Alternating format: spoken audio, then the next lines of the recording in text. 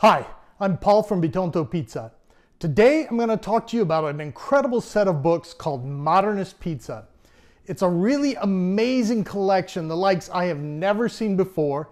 It's great for somebody who doesn't know anything about making pizza up to the world's best pizza chefs. It has a foreword by Enzo Coccia, but the books are written by a former executive of Microsoft Corporation. And the level of detail, science and engineering, as well as history and research is beyond belief. Let's take a look at what they have to offer. There are 3 books in this amazing set. The first one talks about the history and basically the fundamentals of pizza. If you haven't read much about the history of pizza or you're curious about it, I would say that this is pretty much a definitive guide. The second is techniques and ingredients. And the techniques and ingredients section goes into amazing and excruciating detail. It deals with a lot of styles of pizza that I've never worked on, but I find fascinating. The third is recipes. The great thing about the recipes book, not that you really need a lot of detail on recipes, it explains the why between the different kinds of pizza, the different recipes for pizza, and it explains how to balance out the crust, the toppings, the sauce, the cheese, and why those balances make sense for each different type of recipe.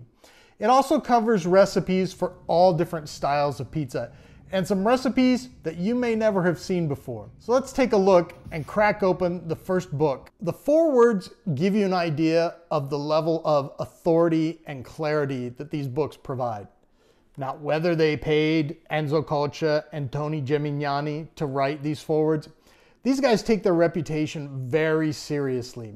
If you don't know them, Tony Gemignani is an American pizza chef, and he's been doing it for years and years and years. Enzo Coccia, in my view, is the world's leading expert on Neapolitan pizza. He's an amazing teacher, an amazing pizzaiolo, extremely informative, extremely well-versed. I follow pretty much every video and every book I can of Enzo Coccia's. A little bit about the authors. So Nathan Myhrvold was a Microsoft executive, but a scientist from the time he was young.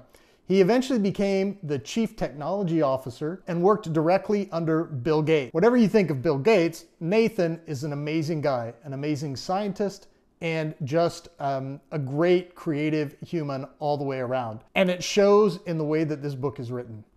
Francisco Migoya is probably known as one of the world's greatest chefs, and he's an avid pizzaiolo. His love of pizza and cuisine comes through in this book in spades. I don't know if they wrote this book themselves or had a ghostwriter take care of it, but whatever the case, the result is a readable, very in-depth, very engaging piece of content. One thing I might note at this point, the set of books comes in at about 40 pounds when you include the metal case, but the paper and the quality of this is as good as any coffee table book I've ever seen.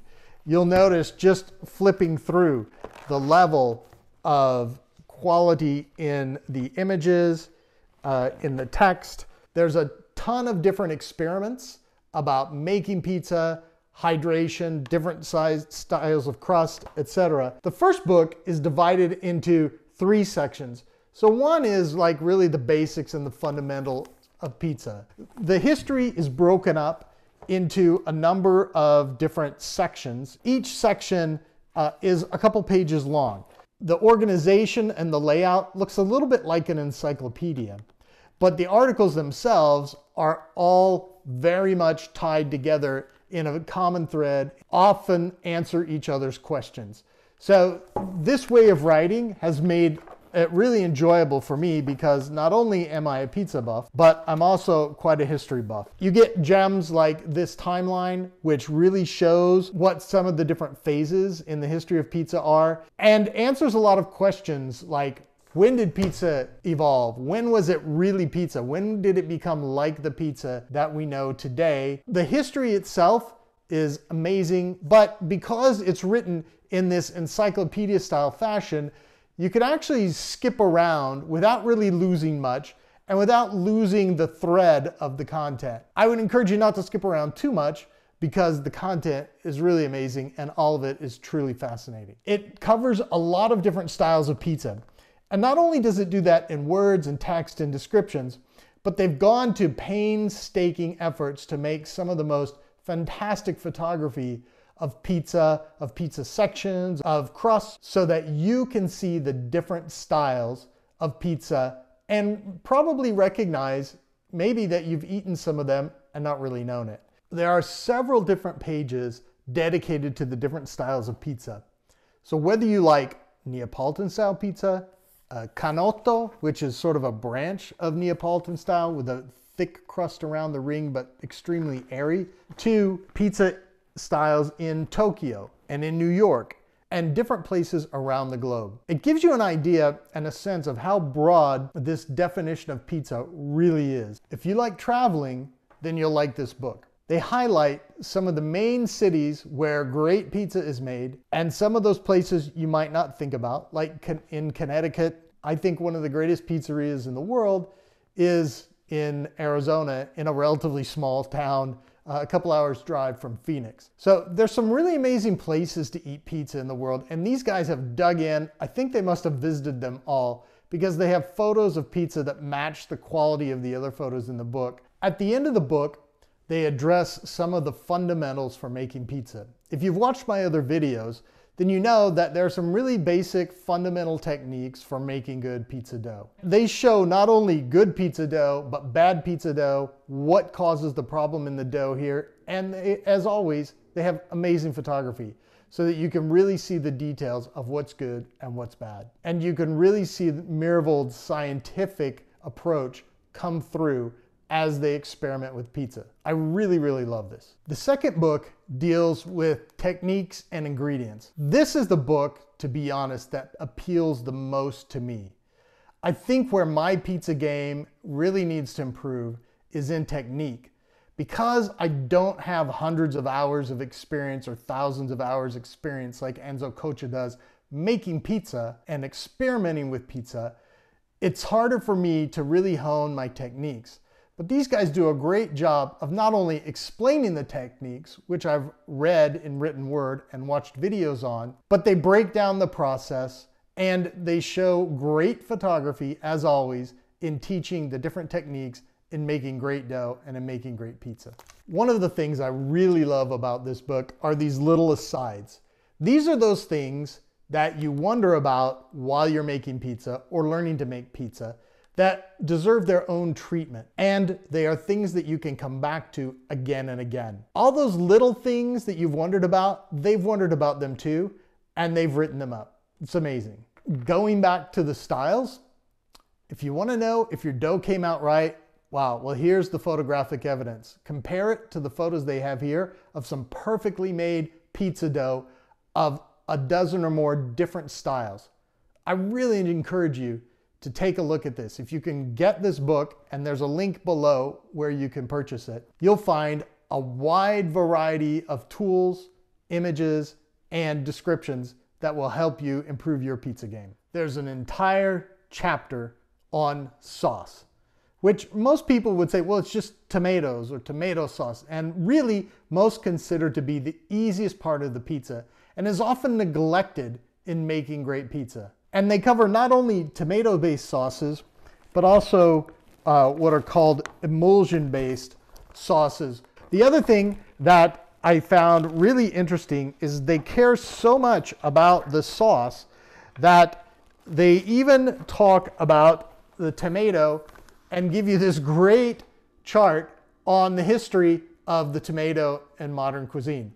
A lot of people don't know tomatoes were discovered in America by the Spanish and brought back to Europe and then became a part of the cuisine. And I think every pizzaiolo should understand the history of the tomato, because then you'll understand, well, why San Marzano tomatoes or why Roma tomatoes or why whatever kind of tomato you're putting on the pizza is the right choice. And of course, if we have a chapter on sauce, we have a chapter on cheese.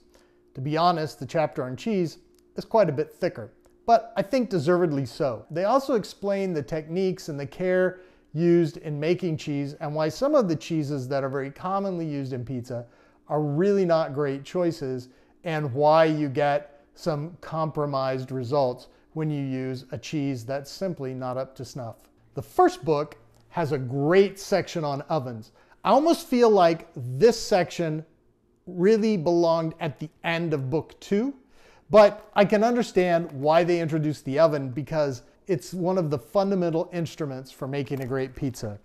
As you can tell from the photography, they've really gone deep on the different types of ovens and what makes an oven really do its job and what different types of heating, different types of fuels, what kind of effects they may have on the oven themselves.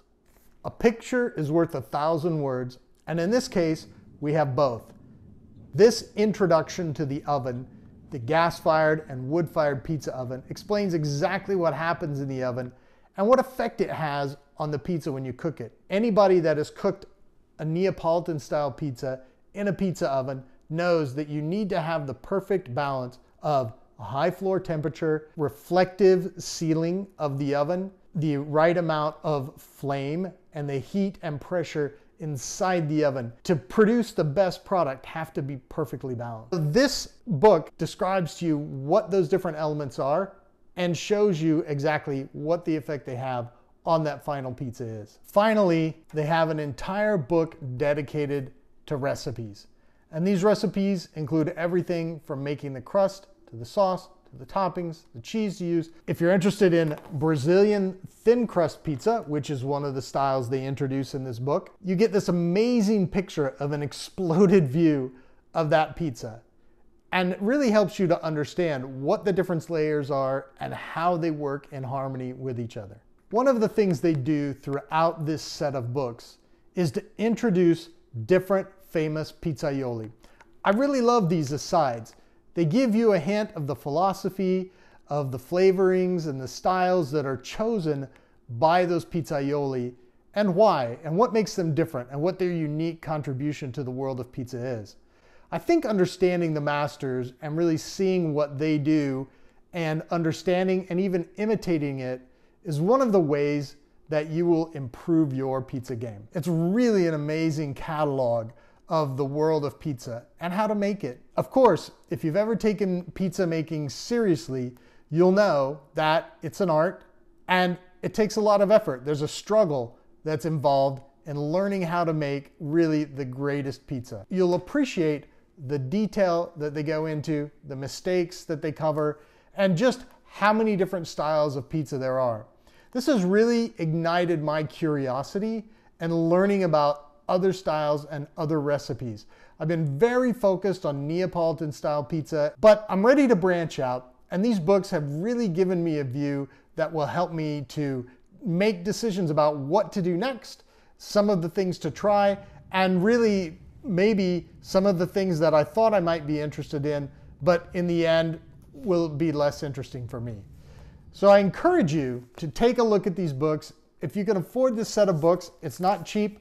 I think it's about $250 US now.